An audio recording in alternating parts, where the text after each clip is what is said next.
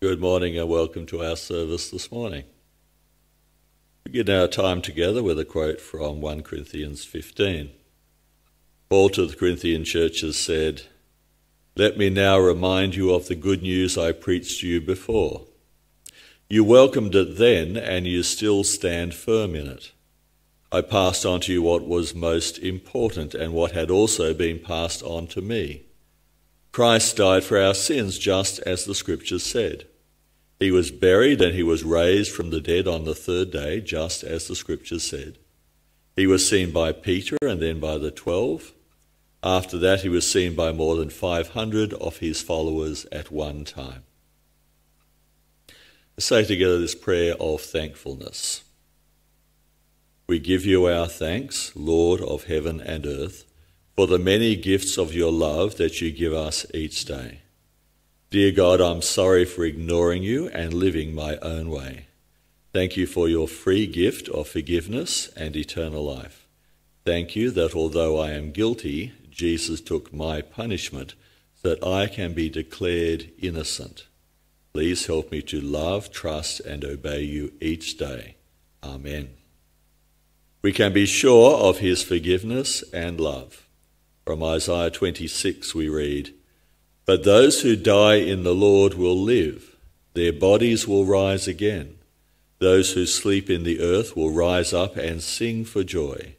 For your life-giving light will fall like dew on our people in the place of the dead."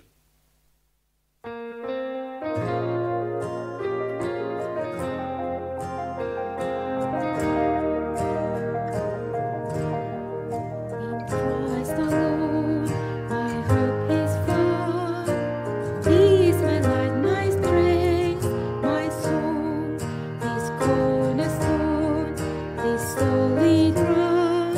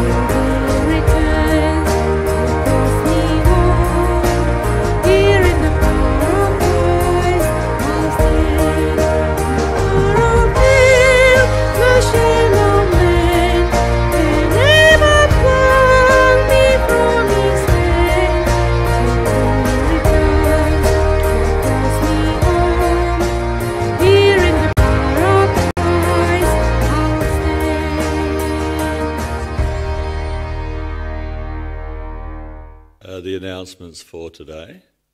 Men's Bible Study is meeting online this afternoon, 2:30 till 3:30. We'll be using Zoom, and the access code and password are the same as for this service. So just the same way that you click on for this, you can join the Men's Bible Study at 2:30 till 3:30 this afternoon. There's no kids' church groups this Sunday or next Sunday because of the school holidays, but we do have our kids' talk and kids' song, so please do stay for that. A big thank you to those who have been financially supporting the church during this difficult time. Ministries of the church have been continuing online for some time, and as we slowly move out of the stay-at-home orders, things will be starting up in person. So a big thank you to those who have continued to financially support the church through this difficult time. I think that next Sunday is the beginning of daylight saving, so join a little bit earlier than usual, 1 hour. So I think I have that date right, the first Sunday in October. So daylight saving, whatever you think of it, it's a reality, so just join. Those are all of the announcements for today. But item number 6, and our first Bible reading is from Luke 16:22 to 26. Jesus told a parable of a rich man and a poor man named Lazarus, and we take the story from verse 22. Finally, the poor man died and was carried by the angels to sit beside Abraham at the heavenly banquet. The rich man also died and was buried, and he went to the place of the dead. There, in torment, he saw Abraham in the far distance with Lazarus at his side. The rich man shouted, "Father Abraham, have some pity. Send Lazarus over here to dip the tip of his finger in water and cool my tongue. I am in anguish in these flames." But Abraham said to him, "Son, remember that during your lifetime you had everything you wanted, and Lazarus had nothing. So now he is here being comforted, and you are in anguish. And besides, there is a great chasm separating us. No one can cross over from you to you from here, and no one can cross over to us from there." Here ends the reading. May God bless us through the reading of his word. At item number 7, we're going to be praying for Nicole Linklater, who has served as part of a missionary team in Chad, in Africa. Nicole is coming back to Australia before moving on to another ministry. So let us support Nicole and also the leaders of the Chad churches during this transition time. At item number 7. Our Heavenly Father, we cannot understand the many sad and bad things that happen in your world. We thank you, Lord, that you know and love us. Thank you that we can always ask you for help and guidance. Lord God, we pray for Nicole Linklater, who has served for many years in Chad, Africa. We thank you for the growth in the Chad church through the ministry of Nicole and the missionary teams.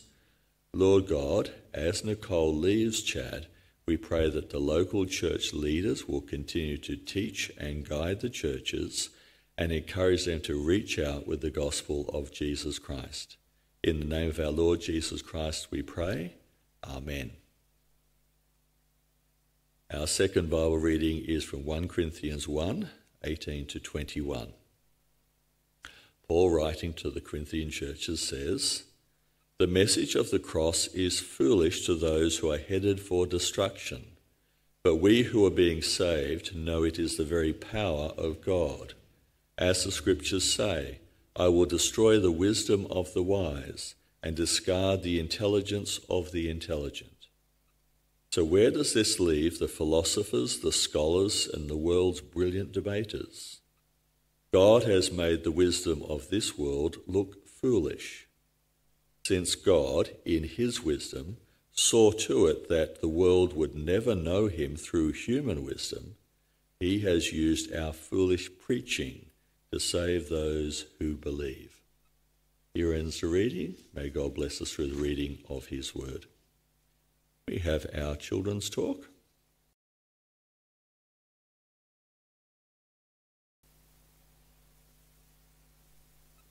Our children's talk today is Bob the Bird.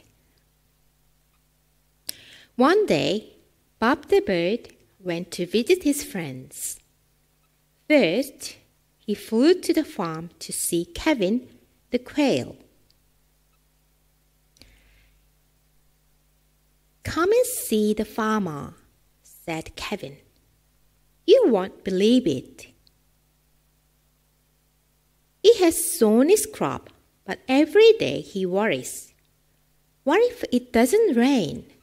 What if the plants don't grow? What if I don't have enough food for my family? Poor fellow, doesn't he have a Father in heaven like the one who cares for birds?"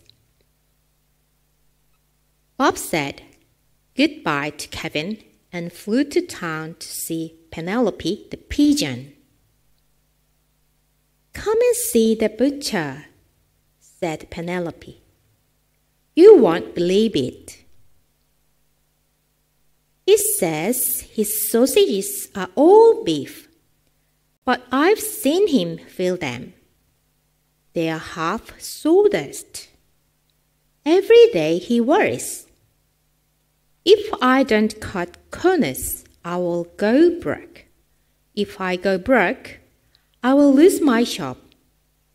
If I lose my shop, I will lose my reputation as a respectable businessman. Poor fellow, doesn't he have a Father in heaven like the one who cares for birds?"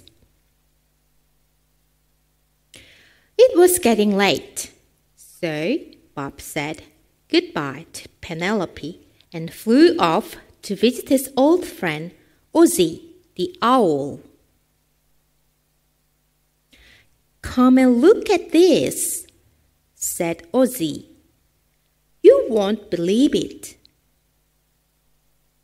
She does an honest day's work, then stays up every night worrying. What if prices goes up? What if my wages goes down? What if I fall asleep and someone steals my money? Doesn't she have a Father in heaven like the one who cares for birds?" The next day, Bob saw a crowd of worried people. He felt sad because they didn't seem to have a Father in heaven who cared for them. But in the middle of the crowd was one man who looked happy. "Don't worry about your life," he said. "Don't worry about having something to eat or wear. Life is more than food and clothes. Look at the birds in the sky. They don't plant or harvest. They don't even store grain in barns. Yet your Father in heaven feeds them. Hooray! The people do have a Father in heaven who cares for them. If only they would believe it." Let's pray. Dear Heavenly Father, thank you for leading us and showing us how to live as your children. Thank you that you are always kind and good Father in heaven who cares for us. In Jesus' name, Amen.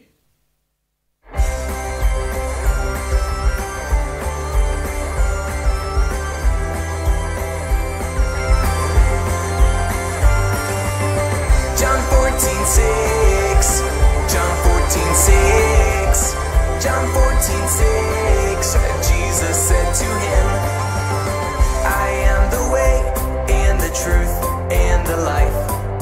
No one comes to the Father except through me.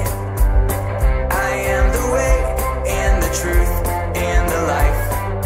No one comes to the Father except through me. John 14:6. John 14:6. John 14:6. Jesus said to him, I am the way and the truth and the life. No one comes to the Father except through me. I am the way and the truth and the life. No one comes to the Father except through me. I am the way and the truth and the life. No one comes to the Father except through me. I am the way and the truth and the life. No one comes to the Father. No one comes to the Father. No one comes to the Father except through me.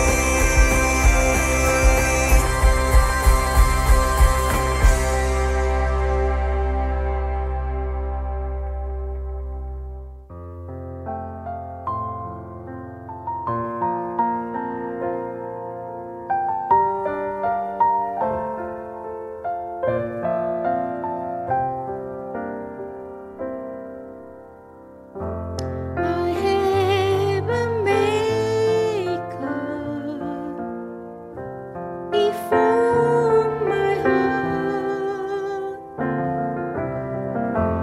Before even time began, my life was in his hand. I have a Father. He calls me his own. He will never leave me alone, no matter where I go. He knows my name. He knows my every thought. He sees each tear that falls and hears me when I call.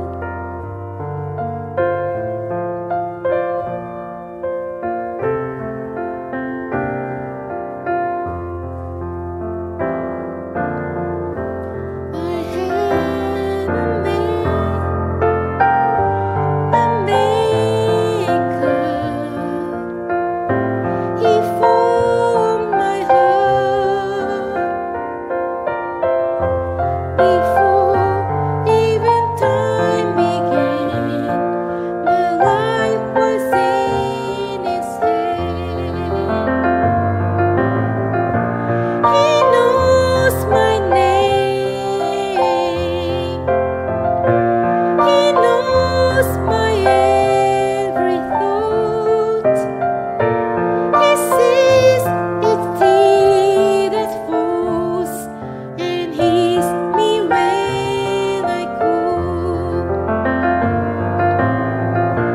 He knows my name. He knows my every thought. He sees each tear that falls and hears me when I call. And hears me when I call. And hears me when I call.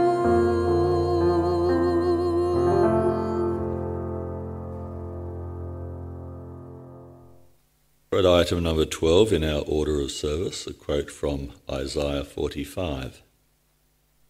For the Lord is God, and he created the heavens and the earth and put everything in place. He made the world to be lived in, not to be a place of empty chaos. I am the Lord, he says, and there is no other. I publicly proclaim bold promises. I do not whisper obscurities in some dark corner. I would not have told the people to seek me if I could not be found. I, the Lord, speak only what is true and declare only what is right. We're continuing our series in evangelism. Today our topic is your God stopping you from talking about Jesus? And the passage we're looking at is Matthew 13, 36 to 43. Jesus has told a parable of a field that has both weeds and valuable wheat in it. Take up the story from verse 36. Then leaving the crowds outside, Jesus went into the house. His disciples said, "Please explain to us the story of the weeds in the field." Jesus replied, "The Son of Man is the farmer who plants the good seed. The field is the world, and the good seed represents the people of the kingdom. The weeds are the people who belong to the evil one. The enemy who planted the weeds among the wheat is the devil. The harvest is the end of the world, and the harvesters are the angels. Just as the weeds are sorted out and burnt in the fire, so it will be at the end of the world. The Son of Man will send his angels, and they will remove from his kingdom everything that causes sin and all who do evil. And the angels will throw them into the fiery furnace, where there will be weeping and gnashing of teeth. Then the righteous will shine like the sun in their Father's kingdom. Anyone who with ears to hear should listen and understand." Let's pray. Our Heavenly Father, we thank you that your Holy Spirit guided the human authors of the Bible, that what they recorded are not their thoughts about you, but is your message directly to us. And as we listen to this passage that talks about the reality of your kingdom and the message from your Son, we pray that you would speak to us and give us understanding, that you would challenge us and encourage us. And we ask this through your Son, our Lord Jesus Christ. Amen. Is your God stopping you from talking about Jesus? The evangelist Rico Tice wrote, "We all have moments in life that we wish we could rewind and do things very differently. For me, the thing I most regret is what happened before my grandmother's death, or rather, what didn't happen. My grandmother died absolutely convinced that God would accept her because she was a good person. She had no faith in Christ. My brother and I were the only Christians in the family, and my brother broke down in tears when he did the Bible reading at her funeral. And I was the only one who knew why. She had died without Christ. And here's what I regret. In the week before her death, I did not speak to her about Jesus. I loved her, but I didn't say anything to her. When my other grandmother had died, I'd taken her hand and prayed with her, but not that grandmother. I just let her go. Why didn't I tell her about Christ? I've come to realize that I was afraid of what she'd say. And I was afraid of what my family would say, because I knew that they would think it was inappropriate and unhelpful. I was afraid. I loved my grandmother, and she loved me. But the hard truth is that I loved myself more than her. I wanted my family to think well of me more than I wanted her to think of Christ as her Saviour. That's why I didn't speak to her. I loved myself more than I loved her and more than I loved my Lord. And that means that my family's respect and having an easy time in life had become idols to me. There has to be something in our hearts that we make the most important thing in life. We sacrifice other things in life to have it or to keep it. And if that something isn't God, then it's an idol. And idols can be good things that God gave us to enjoy. The problem comes when we elevate them to divine status, when we love them more and think we need them more than we love and need God. And when it came down to it, the hard truth was that I wanted my family to respect me more than I wanted to bring glory to Jesus or see my grandmother saved. It was my idol, a good thing elevated to a divine thing. I was so afraid of losing it that I kept my mouth shut. So do we understand Rico's point? The Bible is clear that everyone worships something. Paul tells the Roman churches they traded the truth about God for a lie. So they worshipped and served the things God created instead of the Creator himself, who is worthy of eternal praise. Rico said, money, reputation, power, career, family, and so on, these are all good things that we can turn into God things, and our hearts get kidnapped. At the heart of all sin is idolatry in the heart, loving and obeying something other than our Creator God.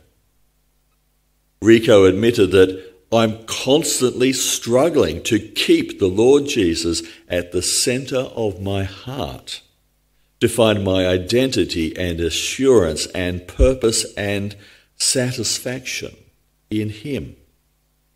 And unless I do, I will not speak about him. After all, we talk about what we love. So for as long as Jesus is not my greatest love, I will keep quiet about him in order to serve my greatest love, my idol.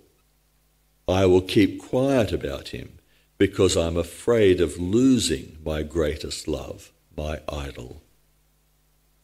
The reason that we won't talk about Jesus, even if we have right knowledge about God clear in our heads, is because of what is going on in our hearts.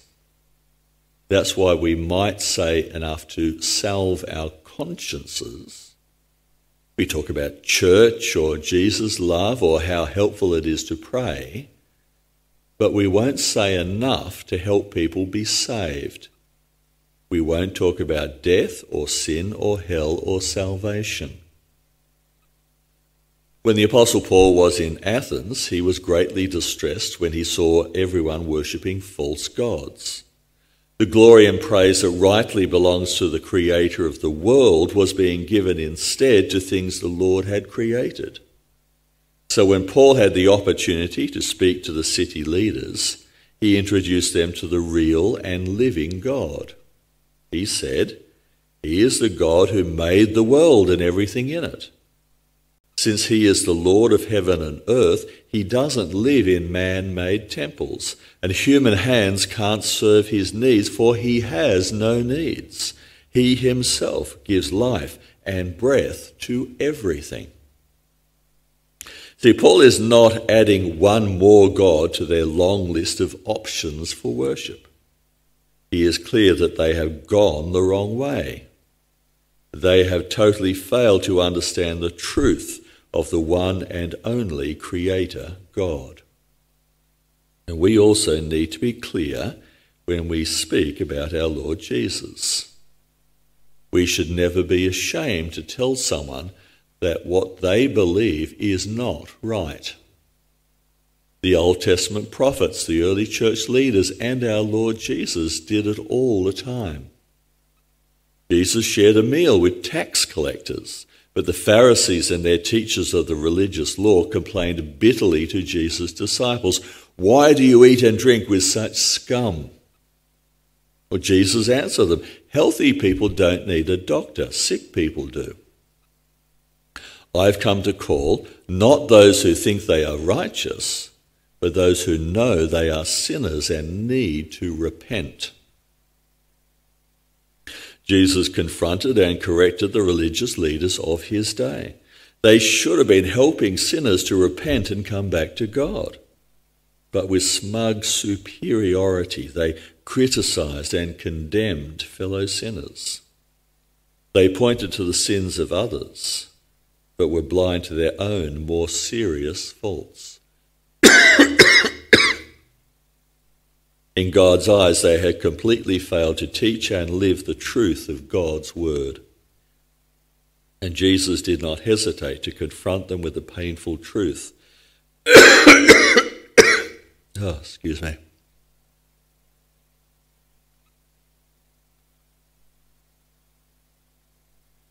And Jesus did not hesitate to confront them with the painful truth that they were wrong and they were in serious trouble with God.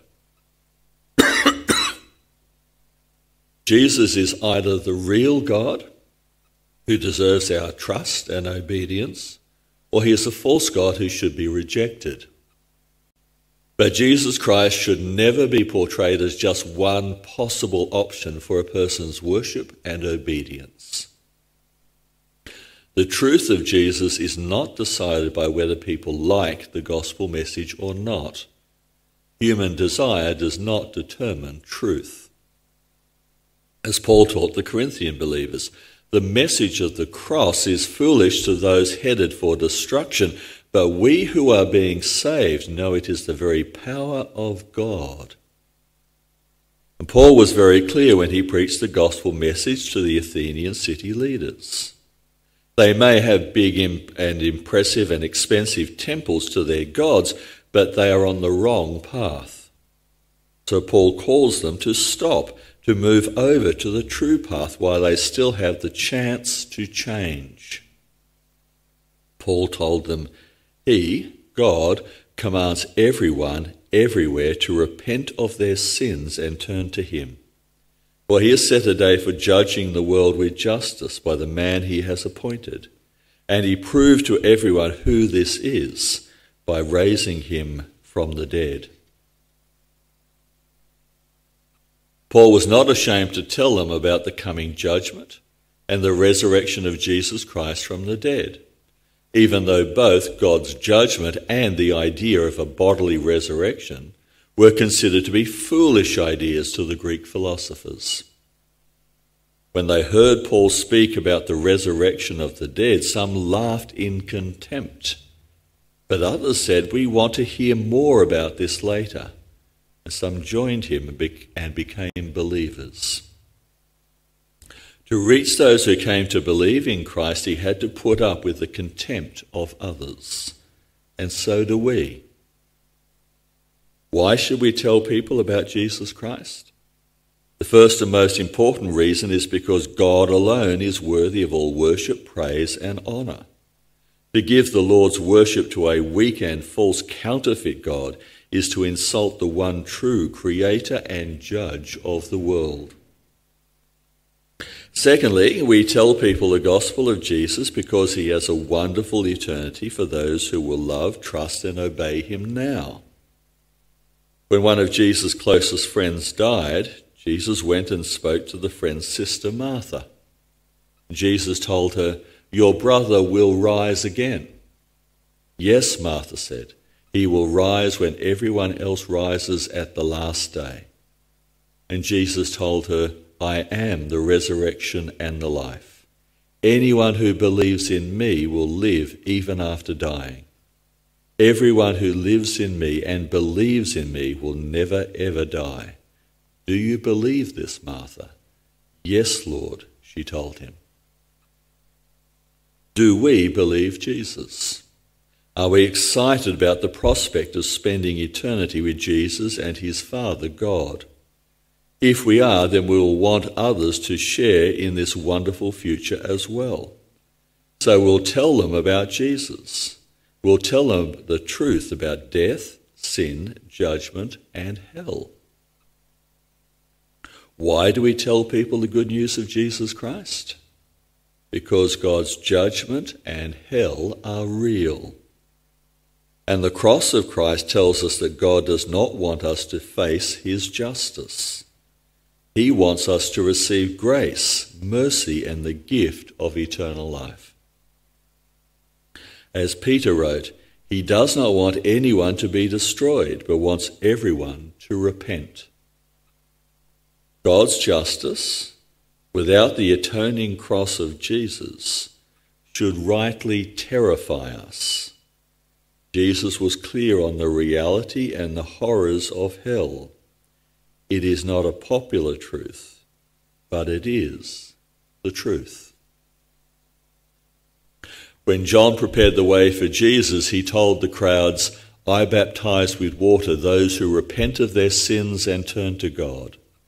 But someone is coming soon who is greater than I. He is ready to separate the chaff from the wheat, gathering the wheat into his barn, but burning the chaff with never-ending fire." And Jesus told a parable about a field that contains both valuable wheat and worthless weeds. He said, "Just as the weeds are sorted out and burnt in the fire, so it will be at the end of the world. The Son of Man will send his angels. They will remove from his kingdom everything that causes sin and all who do evil, and the angels will throw them into the fiery furnace." We should never think that sin is not really a serious problem. God judges sin fairly, and that is frightening. But Jesus said, "If your eye causes you to sin, gouge it out. It is better to enter the kingdom of God with only one eye than to have two eyes and be thrown into hell, where the maggots never die and the fire never goes out." When God brings people to final judgment, their fate is fixed and unchangeable. The time for repentance and forgiveness has passed. Rico Tice wrote, "In the 21st century, many people either dismiss hell as a myth or treat it as a joke. They joke that they'd rather be in hell than heaven because all their friends will be in hell too and it'll be so much more fun." But Jesus did not view hell like that.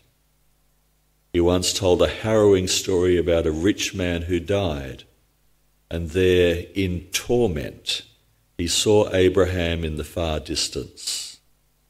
We need to hear Jesus telling us that hell is real. And let's be clear, to say that there is no hell is to call Jesus a liar. And Jesus tells us that hell is a place of suffering. There's no fun in hell. Hell means being totally separated from God's mercy and blessing. Everything good that we enjoy now is a gift from God. In hell, there are no gifts. That's God's punishment on those who choose eternity without him.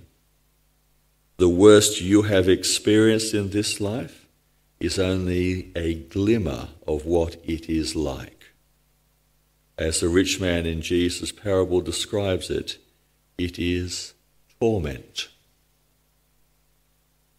The rich man asks for some relief from the agony, but he is told, and this is harrowing and heartbreaking, there is a great chasm separating us. No one can cross over from you to here, and no one can cross over from us to there. Hell, as Jesus describes it, is final and fixed. There are no more chances. God gives people this life to make their decision, and he treats us as adults and gives us what we've chosen, life with him or life without him. So don't be deluded. Everyone needs Jesus. Everyone.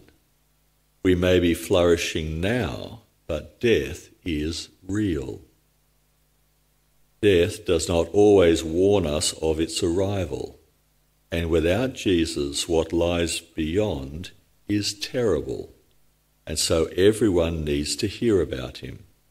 So this is why we talk about Jesus, even though it is tough. This is why it is always worth it.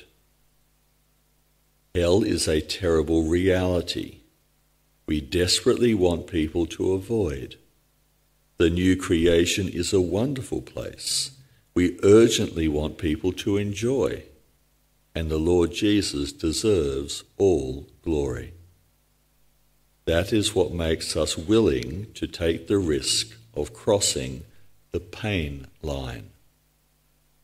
Rico continued, "So if I could turn back time to my grandmother's deathbed, I would pray before I go to see her.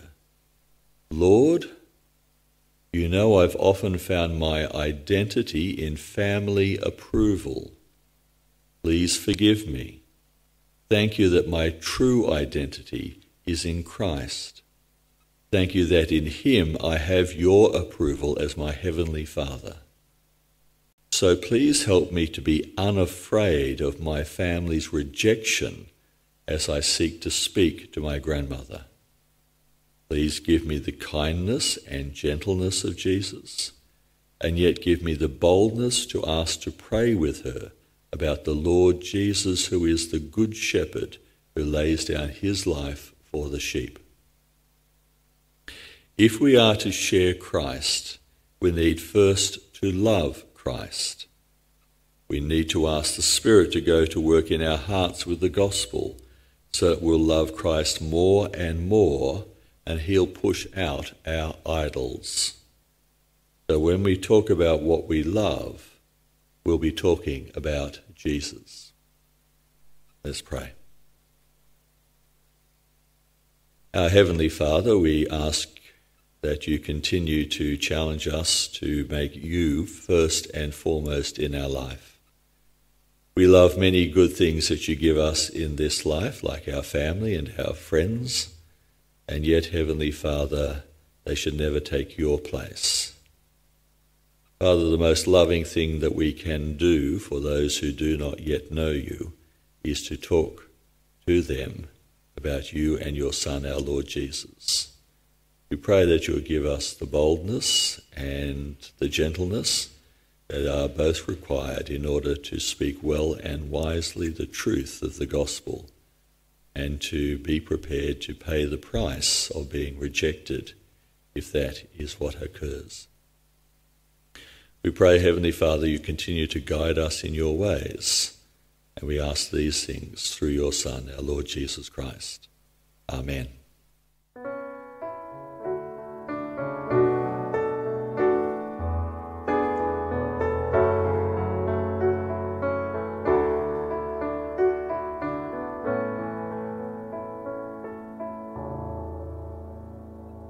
When peace like a river attendeth my way, when sorrows like sea billows roll,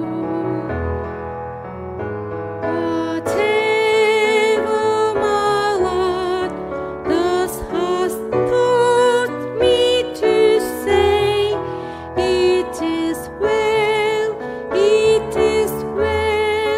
with my soul.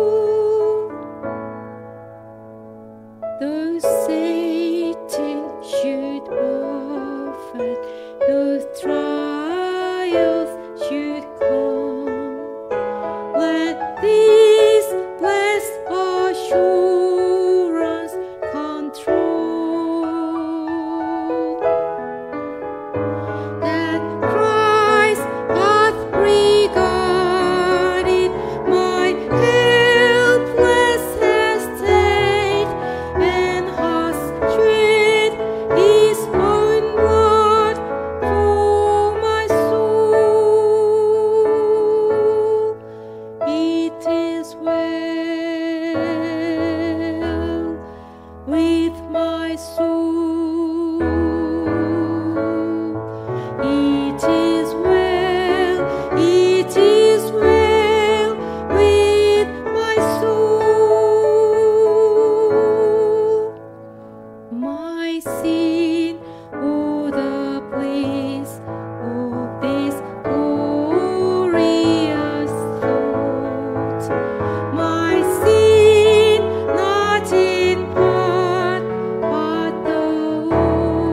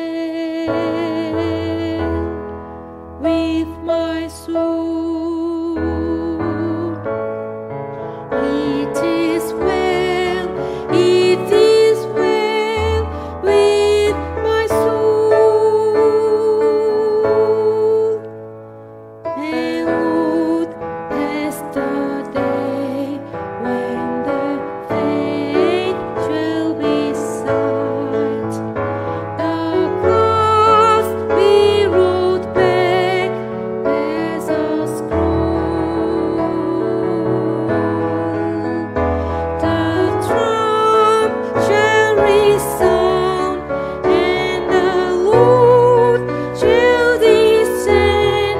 Even so, it is well with my soul.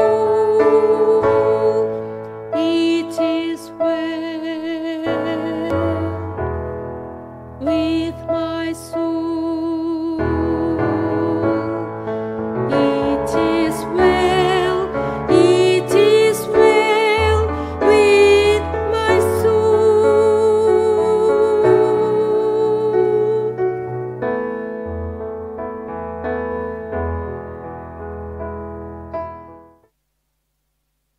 May the grace of our Lord Jesus Christ, the love of God, and the fellowship of the Holy Spirit be with us all. Amen.